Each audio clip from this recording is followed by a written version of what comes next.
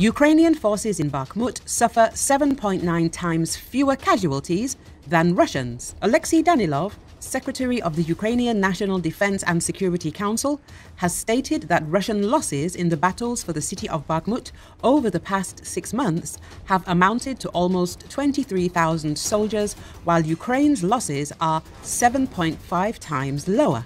Danilov said it in an interview with Italian news agency Corriere della Sera.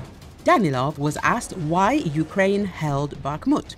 He replied that the Ukrainian forces had to defend their cities as, without Ukrainian resistance, Russia would have won the war.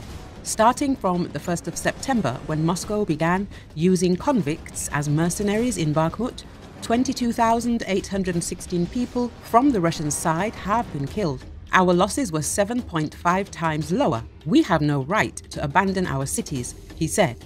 The Wagner Group mercenaries and their prison recruits played the leading role in Russia's 10-month-long assault on the city. According to multiple accounts, Ukraine also took many losses in Bakhmut.